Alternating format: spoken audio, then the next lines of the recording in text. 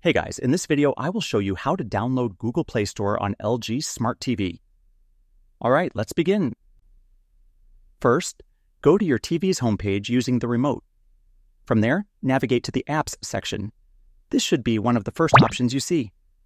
Click on Apps, and it will load a list of available applications. Next, use the search bar that appears on the screen. Type in Play Store and search for it.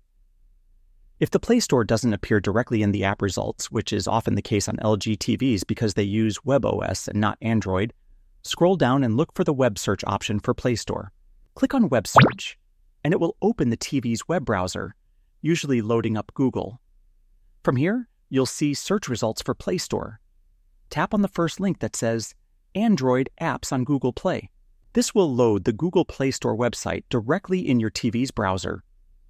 While you won't be able to install apps natively, like on an Android device, you can browse and sometimes download compatible APKs if your TV supports sideloading. Keep in mind, LG Smart TVs run on WebOS, not Android, so the Google Play Store isn't natively available. To use Android apps, you would need an external Android device like a TV box, Fire Stick, or Chromecast with Google TV.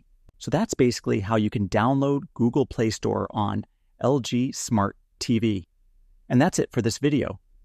If you found this helpful, consider subscribing and giving this a big thumbs up. Thanks.